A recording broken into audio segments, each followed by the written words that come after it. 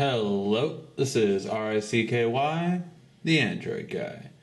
Hey guys, so today I'm showing you the Galaxy S4 Samsung video player.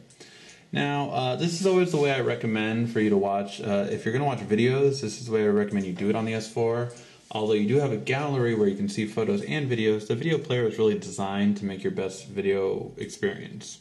So what I mean by that is when you go to the video player, all of your videos play live, so it's a much easier way to look at that what the hell? So it's a way to look at your videos. This also, of course, supports air view. So if you just put your hand over the video, and don't touch it, you can actually get a preview of the video.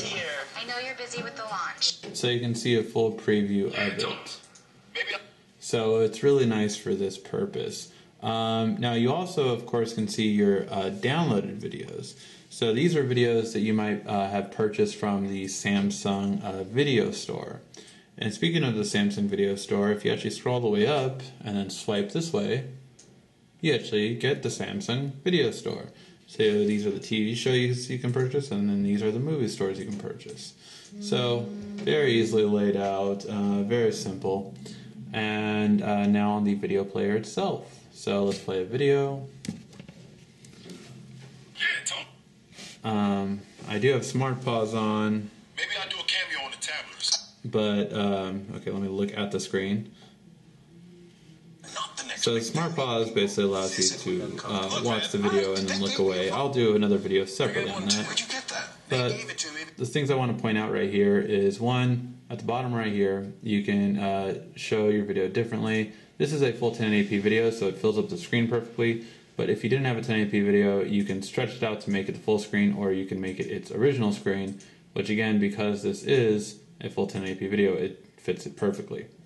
Over here at the top is for your mirrors sharing. So if you ever want to share a photo, share the video to your TV, that is how you would do it, with the All-Share Cast adapter or the Home Sync, or if you have a Samsung Smart TV. On the top right over here, you do have your volume, and of course you can move it up and down. You can also, there are shortcuts too, so if you ever hold down the right side, you can actually quickly move up and down your volume. If you ever hold down the left side, you can actually quickly move up and down your brightness. If you want to take a photo of your video, you can just simply take the photo shot right there, or you can even skip around to the other scenes in the video. So this makes it really easy to be able to do that.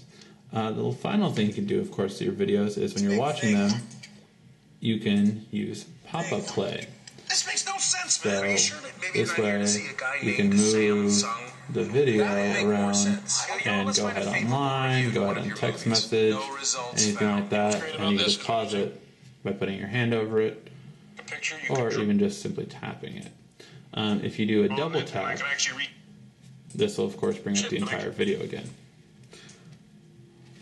Make you look like you're still in your 40s. So that is the video player for the Galaxy S4. If you have any questions about it, feel free to ask. This has been RICKY, the Android guy.